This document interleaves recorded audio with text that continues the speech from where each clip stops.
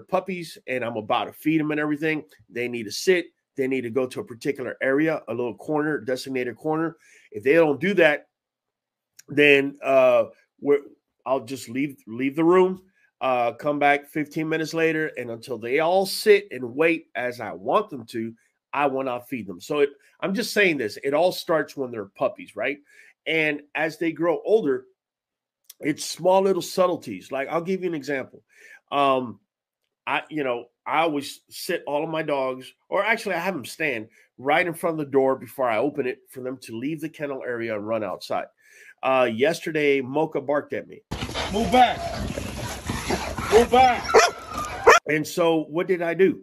I could have just corrected her and be like, you don't bark or whatever. I could have opened the door and just let it slide, which I would never do that. So what I did was I corrected her.